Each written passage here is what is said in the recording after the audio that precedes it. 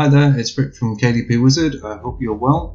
Just want to show you a new feature that we've added around splitting keywords, and what it allows us to do is to take lines of keywords like this and convert them into the 7 text boxes in here in the most efficient ways possible. So let's have a quick look at how it works. So if I copy and paste these keywords in, you'll see that we've got the option to remove duplicates before we put them in here, and we're going to stick with that option and we're going to say split the keywords.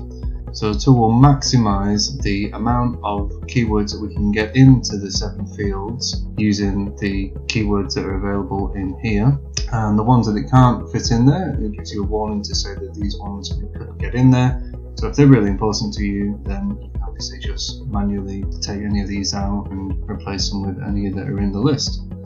Additionally, we can also specify that certain keywords are part of a phrase. So we might want to say that KDP Wizard is, so we just put double quotes around them, and those keywords will remain together and they're not going to get split up. Let's do these ones and say split keywords. What we should see is KDP Wizard and Chrome extension are still together, and Enchanter and Enchantress are as well. So you can just repeat that for any of the phrases that you have in your keywords that you want to keep together. Okay, so hopefully you enjoy that new feature, and we'll be adding more features in the near future. Cheers for now.